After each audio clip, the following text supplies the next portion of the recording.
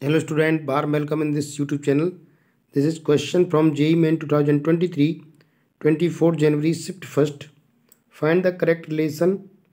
All the variables have their usual meanings. So here V is magnetic field and omega is the angular velocity and E is the electric field, and you know that V equal to E over V,